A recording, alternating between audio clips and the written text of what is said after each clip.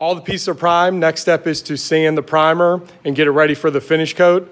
So when you sand your primer, you want to make sure that it's coming up as a powder. If it's clumping on you at all, then it's probably not dry enough. And in this case, mine has sat for over 12 hours, so it's definitely going to be fine. I'll use my two different Festool sanders here, or two of the Festool sanders I have. So the ETS EC150, the 3-stroke. So this one was the first sander I bought. I love it. It has tons of hours on it. Highly recommend this sander. And then the RTS 400R, I just got this one for my last job. So it saves a ton of hand sanding because it can get into corners. So these are my two sanders that I use for sanding my cabinetry and the shelves and the doors. And then remember, the top coat here is going to be the emerald urethane trim enamel, and this is a satin finish. So again, I'll sand with 220 grit using granite sandpaper and get these things ready for the finish coat.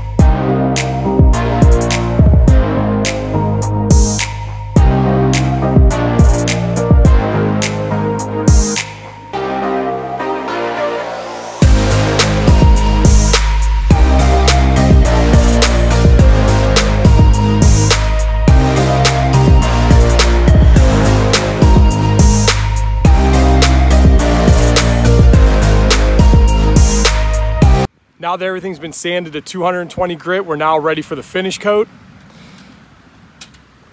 Just a reminder, using the emerald urethane trim enamel, high hide white. This is just no tint. This is right what it comes out of the can with.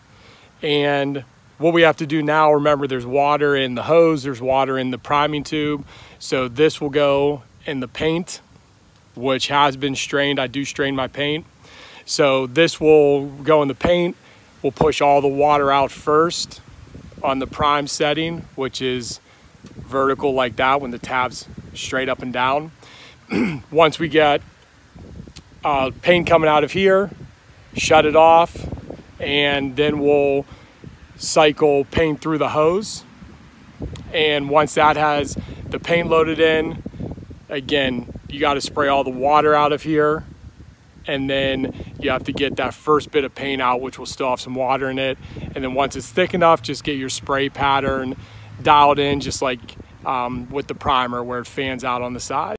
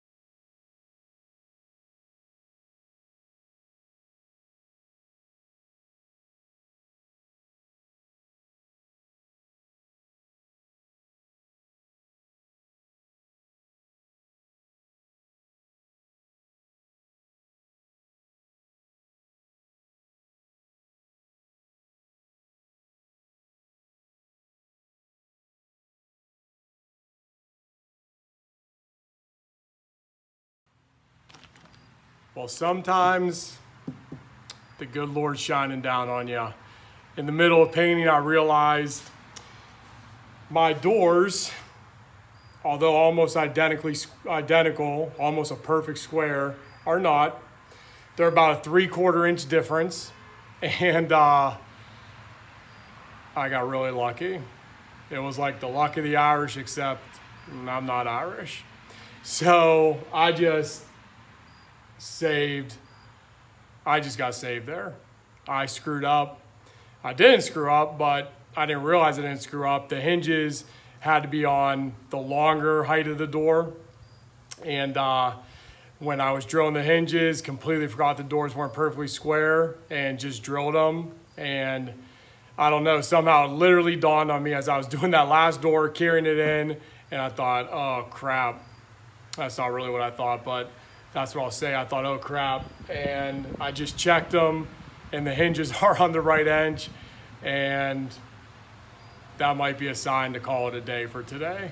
So got really lucky there, and sometimes you just got to get a little lucky. Regardless of all the drawings I have, all the planning I do, just wasn't focused when I was doing the hinges, and that's that. But thankfully it worked out. So let's take a look at these pieces here. So they're all painted up. See if I can get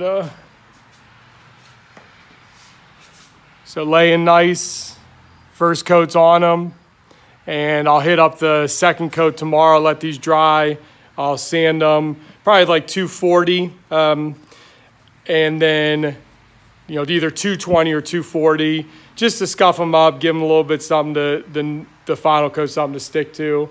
But that's it, all painted and done. Just gonna close down the machine.